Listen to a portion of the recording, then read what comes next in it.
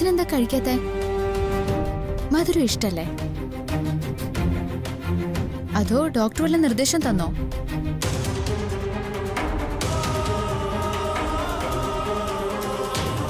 അല്ല, mock ice cream വേണ്ടേ?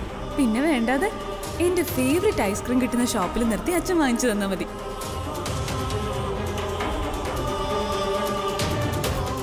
ഇതുപോലെ മധുര പലഹാരങ്ങളും ഐസ്ക്രീമുകളും ഒക്കെ ഒത്തിരി ഇഷ്ടമായിരുന്നു നമ്മുടെ ശ്രീകുട്ടിക്ക്. എത്ര കിട്ടിയാലും കഴിക്കും.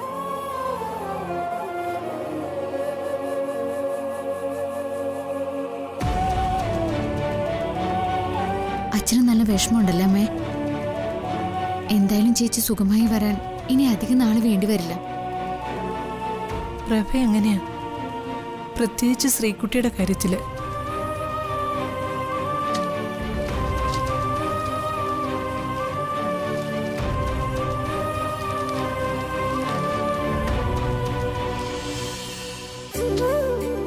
ഇതെന്താ മോളെ?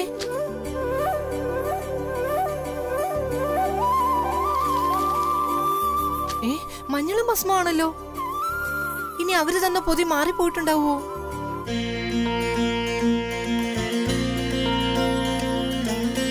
മോളെ, ഇത് തറവാട്ടമ്പലത്തിൽ നിന്നുള്ളതാ. ഒരുപാട് വർഷം പഴക്കം ഉണ്ടാവും. മഞ്ഞൾ കല്യാണത്തിന് വധുവിന് ഉപയോഗിക്കാൻ വേണ്ടി കൊണ്ടുവരുന്നതാ. ഇതെന്തിനാ ഇപ്പൊ ഇവിടത്തേക്ക് കൊടുത്തയച്ചത്? രാജുവേട്ടൻ മനഃപൂർവ്വം കൊടുത്തയച്ചതാക്കണം എന്റെ ചേച്ചിക്ക് വേണ്ടി. കാരണം ഞങ്ങളുടെയൊക്കെ മനസ്സിൽ ചേച്ചിയാണല്ലോ വധു. നീ എന്താ മോളെ ആലോചിച്ച് നിൽക്കുന്നേ? ചിലപ്പോ കാവേരി ചേച്ചിക്ക് മാറിപ്പോയതാവും. എന്തായാലും ഞാൻ സൂക്ഷിച്ചു വെക്കാം. അമ്പലത്തിൽ നിന്നുള്ളതല്ലേ, അറിയാതെയാണെങ്കിലും നമ്മുടെ കയ്യിലെത്താനാ നിയോഗം ഉണ്ടായത്. ഇവിടെ തന്നെ ഇരിക്കട്ടെ. മിക്കവാറും ഇത് അവർക്ക് വേണ്ടി കരുതി വെച്ചതാവും. പുതിയ ബന്ധുക്കളല്ലേ രക്ഷയും ഫാമിലിയും. ചടങ്ങിന് അവരെയൊക്കെ പ്രത്യേകം ക്ഷണിച്ചിട്ടുണ്ടാവും. നീ അവരെ ഒന്നും അവിടെ കണ്ടില്ലേ? ഇല്ലമ്മേ, എനിക്കാരെയും കാണാൻ പറ്റിയില്ല. രഹസ്യമായിട്ടാ കാവേരി ചേച്ചിയെ കണ്ടത്, അതും പിന്നാമ്പുറത്ത് വെച്ച്. ശരി, നീ പലഹാരം എടുത്ത് ഇവിടെ ഉള്ളവർക്കെല്ലാം കൊടുക്ക.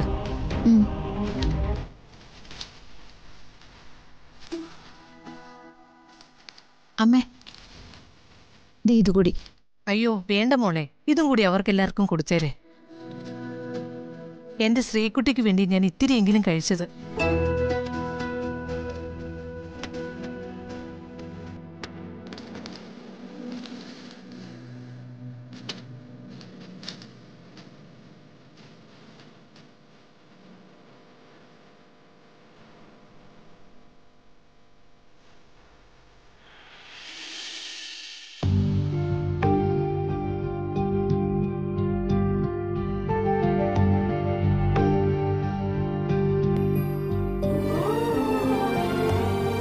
മോളെ, മോളെ, നല്ല ക്ഷീണം ഉണ്ടാവുമല്ലേ? പഥ്യവും കഷായവും ഒന്നും ശീലമുള്ളതല്ലോ. എല്ലാം ശരിയാവും. ഒക്കെ ഒന്ന് പൊരുത്തപ്പെട്ട് വരണമെന്നേ ഉള്ളൂ. ഇന്നത്തെ ഔഷധ ലേപനത്തോടെ മോളുടെ അസുഖത്തിന് കാര്യമായ മാറ്റം തന്നെ ഉണ്ടാവും.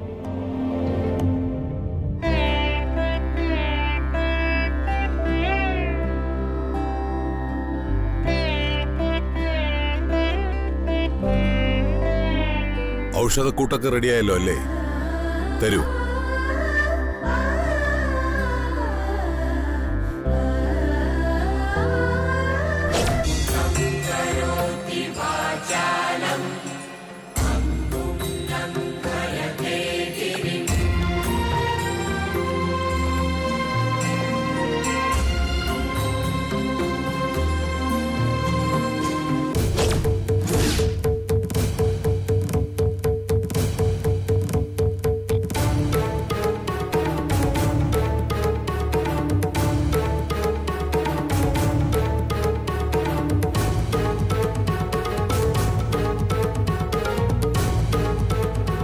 പിഴവ് പറ്റിയിരിക്കുന്നു. കൂട്ടിന്റെ ചേരുവയിൽ കൈപ്പിഴ വന്നിട്ടുണ്ട്.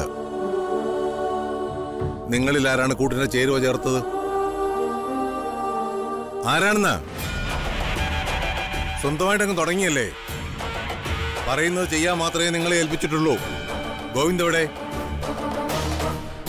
എവിടെ ഗോവിന്ദനെ വിളിക്ക്. നിങ്ങൾ ഇനി ഇവിടെ ജോലിക്ക് തുടരണോ വേണ്ടയോ എന്ന് ഞാൻ തീരുമാനിക്കും. തിരുമേനി, അത് കൂട്ടിന് ചേരുവ ചേർത്തത് ഞങ്ങളല്ല, പിന്നെ ഗോവിന്ദ തിരുമേനി. രക്ഷപ്പെടാനായി അസത്യം പറയരുത്. ഗോവിന്ദനെ പിഴയ്ക്കില്ല, അതെനിക്ക് നിശ്ചയമാ.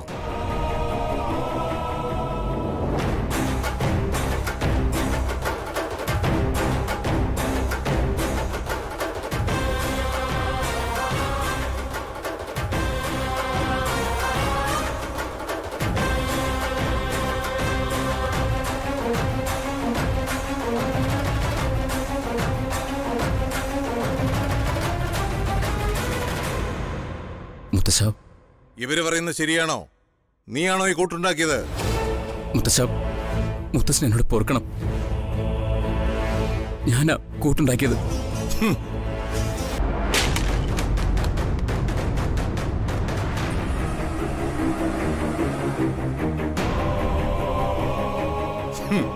ഡോക്ടറാണത്രേ. എല്ലാം ഇന്നത്തോടെ അവസാനിപ്പിച്ചോണം. ഇനി ഔഷധപ്പുരയിൽ നിന്റെ സാന്നിധ്യം ആവശ്യമില്ല. അഥർവവേദത്തിൽ നിന്നാണ് ആയുർവേദം ഉണ്ടായത്. ആയുസിനെ പരീക്ഷിക്കാനുള്ള ചികിത്സാ രീതി, അല്ലാതെ ആയുസ് എടുക്കാനുള്ളതല്ല. മുത്തശ്ശ, ഞാനിപ്പോ എങ്ങനെയാ മുത്തശ്ശനോട് ക്ഷമ ചോദിക്കേണ്ടെന്ന് എനിക്ക് അറിയത്തില്ല. പിഴച്ചത് എവിടെയാണെന്ന് നിനക്കറിയാമോ? മഞ്ഞൾ. അപ്പൊ അതറിയാം അല്ലേ? 12 വാരം ഉണക്കി ശുദ്ധമാക്കിയ മഞ്ഞൾ 120 രാവ് നീറ്റുഭസ്മത്തിൽ സൂക്ഷിച്ച് തരിയില്ലാതെ പൊടിച്ച മഞ്ഞളായിരുന്നു വേണ്ടിയിരുന്നത്. ഒരു രാവ് തെറ്റിയാൽ പോലും ഫലം ശൂന്യമാകും. മുത്തശ്ശ, ഔഷധപ്പുരയിലെ മഞ്ഞളും സ്റ്റോക്ക് തീർന്നിരുന്നു. സിദ്ധിമുത്തിയുടെ പക്കൽ ഉണ്ടാവുന്നൊരു പ്രതീക്ഷ എനിക്കുണ്ടായിരുന്നു. അതുകൊണ്ട് മറ്റന്വേഷണങ്ങളൊന്നും നടത്തിയില്ല. കൂട്ടുസമയത്താ സിദ്ധിമുത്തിയുടെ പക്കലില്ല എന്ന് മനസ്സിലാക്കുന്നത്. പല വഴിക്കും അന്വേഷിച്ചു, പക്ഷെ ഒരിടത്തൊന്നും കിട്ടിയില്ല. അവസാനം ഔഷധപ്പുരയിൽ ഉണ്ടായിരുന്ന പച്ചമഞ്ഞൾ ചേർക്കുകയായിരുന്നു. മാപ്പാക്കണം. അന്നേരം മറ്റൊന്നും മനസ്സിൽ വന്നില്ല. ആ കുട്ടിയെ എങ്ങനെയെങ്കിലും ജീവിതത്തിലേക്ക് മടക്കിക്കൊണ്ട് വരണമെന്ന് മാത്രമേ മനസ്സിൽ ഉദ്ദേശിച്ചുള്ളൂ.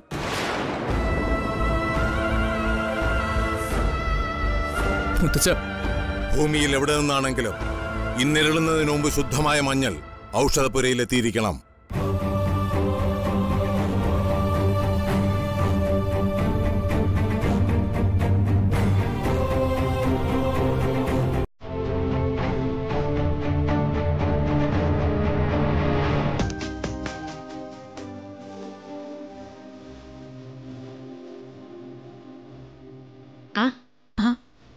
എടുത്തോളൂ ചേച്ചി. എന്താ പലഹാരങ്ങളൊക്കെ കൊടുക്കാൻ എന്തെങ്കിലും വിശേഷമുണ്ടോ മോളെ? ചെറിയൊരു വിശേഷമുണ്ട്. അങ്ങ് തറവാട്ടില്ല. അമ്മയുടെ അനുജത്തിക്ക് ഒരു കുഞ്ഞ് ജനിക്കാൻ പോവാ. ചടങ്ങിന് ഞാൻ പോയിരുന്നു. ഇവിടെയുള്ളവർക്ക് അവര് തന്നയച്ചതാ. ഇനി എന്നാണ് ഇതുപോലെ മോള് നമുക്ക് പലഹാരം തരുന്നേ? അതൊക്കെ സമയമാകുമ്പോ കൊണ്ടുവരാൻ ചേച്ചി. ചേച്ചി, നമ്മുടെ ഡോക്ടർ ഇപ്പൊ എവിടെ ഉണ്ടാവും? കുറച്ചു മുമ്പേ ചികിത്സാ മുറിയിൽ നിന്ന് പുറത്തേക്ക് പോകുന്ന കണ്ടു. ശരി ചേച്ചി. ശരി.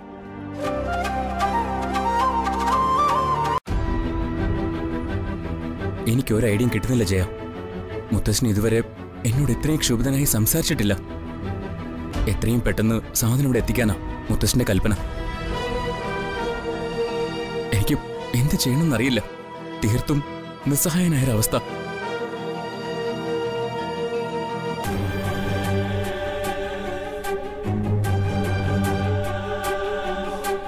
പലഹാരം തറവാട്ടിൽ നിന്ന് കൊണ്ടുവന്നതാ. ദേ എടുത്തോളൂ. എന്താ ആലോചിക്കുന്നേ? ഒന്നുമില്ല. എന്താ കിട്ടിയോ? ഇനിയിപ്പോ ഞാൻ എന്ത് ചെയ്യും? നിങ്ങളാകെ ടെൻഷൻ ആവുന്നുണ്ടല്ലോ. എന്തു പറ്റി?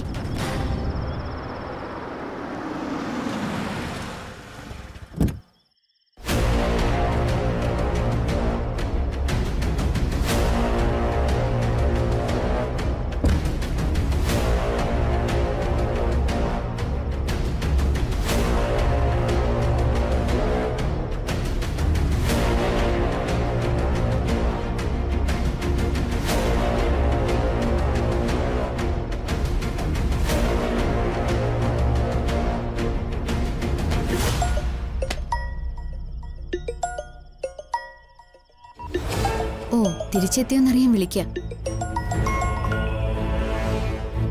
ആ, ഞാൻ മനയിലെത്തി. അത് പറയാനാ ഞാനും വിളിച്ചത്. ഞാനും മനയിലെത്തി. എന്റെ ദൈവമേ, നിങ്ങൾ തമാശ പറയണോ? അല്ല, എനിക്ക് പറ്റുന്നില്ല ലച്ചു.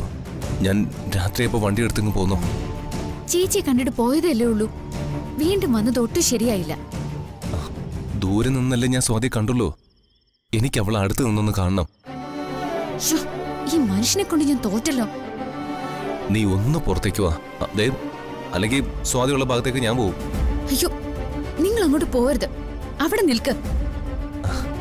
ഓക്കെ, ശരി.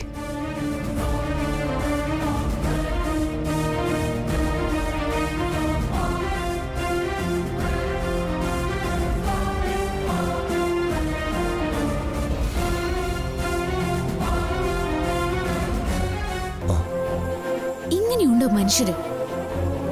നീ എന്നോട് ക്ഷമിക്ക്. അടുത്ത് നിന്ന് സ്വാതി ഒന്ന് കാണാൻ മനസ്സ് വല്ലാതെ കൊതിച്ചുപോയി. നീ അരുതെന്ന് പറയരുത്. എന്തു പറഞ്ഞാലും കേൾക്കുന്ന ആളൊന്നുമല്ലല്ലോ.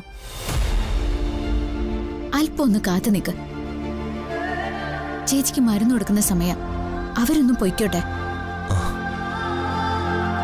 വെളുക്കുവോളം വേണമെങ്കിൽ ഞാൻ കാത്തു നിൽക്കാം. എനിക്കവളെ അടുത്ത് നിന്ന് കണ്ടാൽ മതി.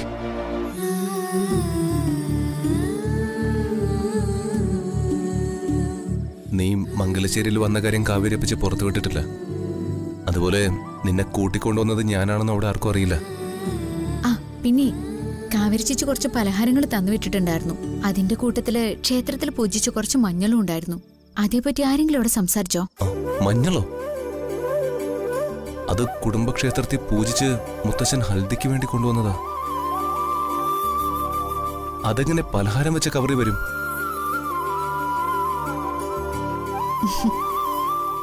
ആ, എനിക്കതിന്റെ രഹസ്യം മനസ്സിലായി. രാജേട്ടൻ ചെയ്തതാ. ഹൽദിക്ക് പൂജിച്ച മഞ്ഞൾ ഇങ്ങോട്ട് കൊടുത്തയച്ചതാ.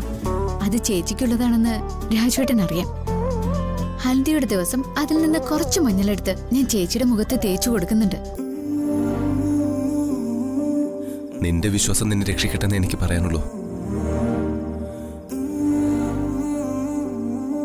ആ, അതെ, ആ മരുന്ന് കൊടുക്കാൻ വന്ന ചേച്ചി പോയി. നിങ്ങൾ വന്നോളൂ. ആ, പിന്നെ ചേച്ചി ഉണർത്താൻ ശ്രമിക്കില്ലെന്ന് എനിക്ക് വാക്ക് തരണം. നീ ഒന്ന് നടന്നേ പോ. അതെ, സ്നേഹക്കൂടുതൽ കൊണ്ട് ഈ കാണിക്കുന്നതൊക്കെ കുഴപ്പത്തിലേക്ക് പോവാതിരുന്നാ കൊള്ളാം.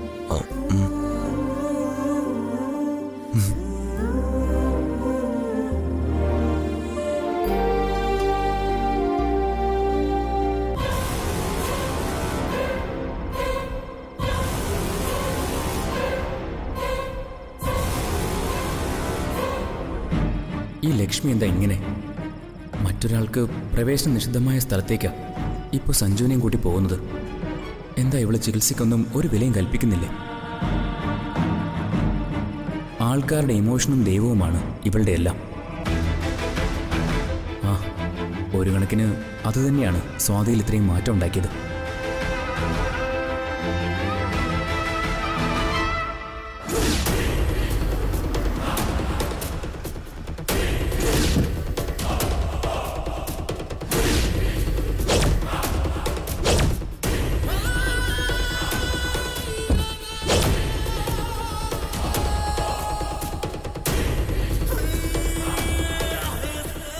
അപ്പൊ എനിക്ക് സ്ഥലം തെറ്റിയിട്ടില്ല.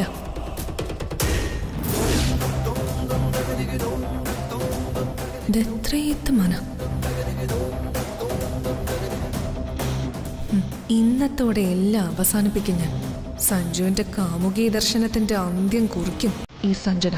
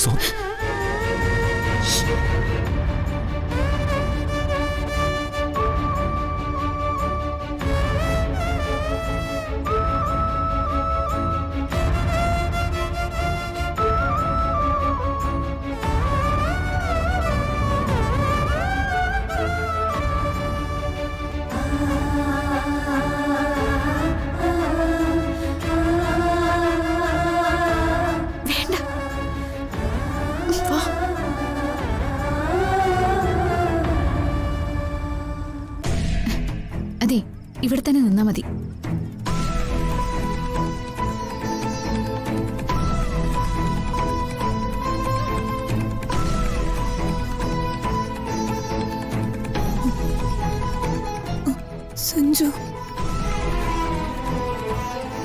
സഞ്ജു സഞ്ജു അല്ല, ഗോവിന്ദ.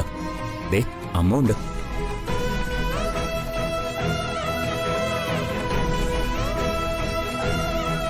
ഞാനാ പാദത്തിൽ തൊട്ടത്. എന്നെ ഒന്ന് പിടിച്ചിരുത്താവോ? അയ്യോ വേണ്ട ചേച്ചി. അവൾ അങ്ങനെയൊക്കെ പറയും. എന്നൊന്ന് എഴുന്നേൽപ്പിച്ചിരുത്താവോ ഡോക്ടർ? അതിനെന്താ, നോക്കി നിൽക്കാതെ പിടിക്ക്.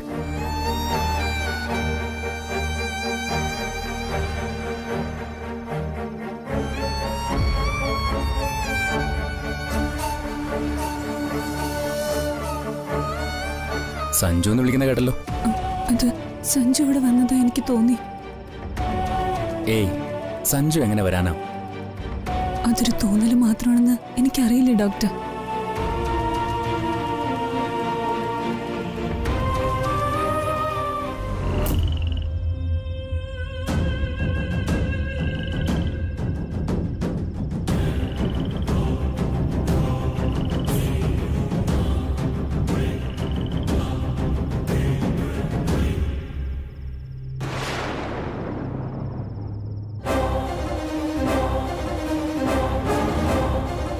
ചേച്ചിക്ക് അദ്ദേഹത്തെ കാണുന്നുണ്ടോ? കാണുന്നൊരു വാക്ക് ചേച്ചി പറഞ്ഞ ഈ രാത്രി ചേച്ചിയുടെ മുന്നിൽ അദ്ദേഹം ഓടി വരും.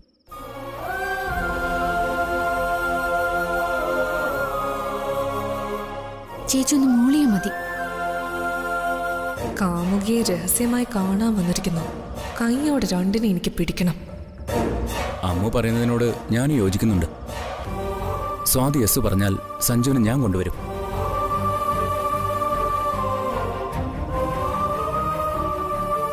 സഞ്ജു റൂമിലില്ലേ? വേണ്ട.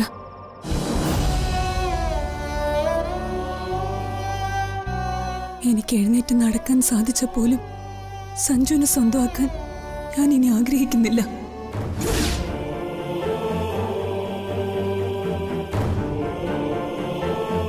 സഞ്ജനയ്ക്കുള്ളതാ സഞ്ജു. ഇനി ഞാൻ സഞ്ജുവിനെ ആഗ്രഹിക്കാനേ പാടില്ല. ഒരിക്കൽ സഞ്ജന എല്ലാം വിട്ടു പോയതാ. ഞാൻ അവളെ വീണ്ടും സഞ്ജുവിലേക്ക് വലിച്ചിട്ടത്.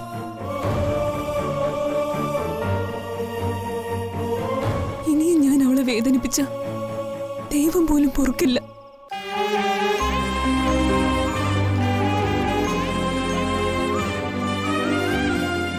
സ്വാതിയാണോ ഈ പറയുന്നത്? സഞ്ജുവിനോടുള്ള എന്റെ സ്നേഹം സഞ്ജനയുടെ ജീവിതം ഇല്ലാതാക്കാൻ പാടില്ല.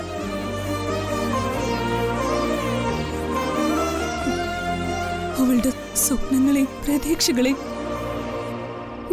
ഞാൻ തകർത്ത് കളയില്ല. ചേച്ചി അങ്ങനെയൊന്നും പറയരുത്. ചേച്ചിക്ക് അദ്ദേഹത്തെ മറക്കാനോ അദ്ദേഹത്തിന് ചേച്ചിയെ മറക്കാനോ കഴിയില്ല. മറക്കണമെന്ന് ആര് പറഞ്ഞു? ഞാൻ പറയുന്നത് സഞ്ജുവിന്റെ സഞ്ജനയുടെയും ജീവിതത്തെ പറ്റിയ.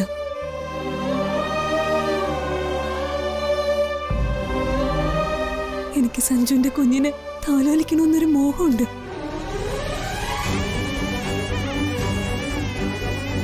സഞ്ജന അതിനെതിരെ പറയില്ലെന്നും എനിക്കറിയാം. കാരണം അവൾ എന്നെ മനസ്സിലാക്കിയിട്ടുണ്ട്. സ്വാതി എഴുന്നേറ്റ് നടന്നാൽ വിവാഹത്തിൽ നിന്ന് സഞ്ജന പിന്മാറുമെന്ന് പറഞ്ഞതായി കേട്ടല്ലോ. പിന്നെന്തിനാ സ്വാതി പിന്നോട്ട് പോകുന്നത്?